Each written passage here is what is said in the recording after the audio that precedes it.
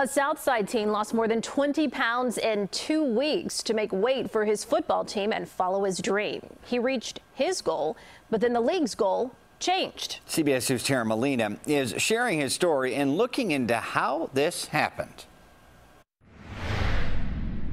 This is 13-year-old RJ Beacham in his element on the football field. My ultimate goal is to get to the NFL. He started playing in the Metro Youth Football League's Mount Greenwood organization when he was 4, and he's been looking forward to the season ever since. Your low run, let's go. RJ was benched last year, over the weight limit for the league. This year, he told us, with his mom's supervision, he was prepared to do everything possible to make it. His coach told him, "You're at 192. If you get down to 165, you'll cross." What I've done is a liquid fast that is kind of like a meal replacement. Protein shakes, 0-calorie drinks, vitamins. It was hard, but he did it. Exercise and determination. Keep going, keep going. Got RJ down to 165 pounds in time for the weigh-in. The coach shook his hand and said, "Good job, kids. You made it across. I'm proud of you." RJ told his team. I made it, and then everybody started jumping on me. But the excitement didn't last long. You okay?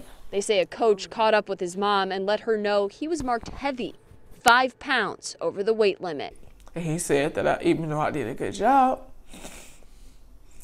it wasn't good enough. On the team's website, the weight limit for 12 to 14-year-olds is 160 pounds.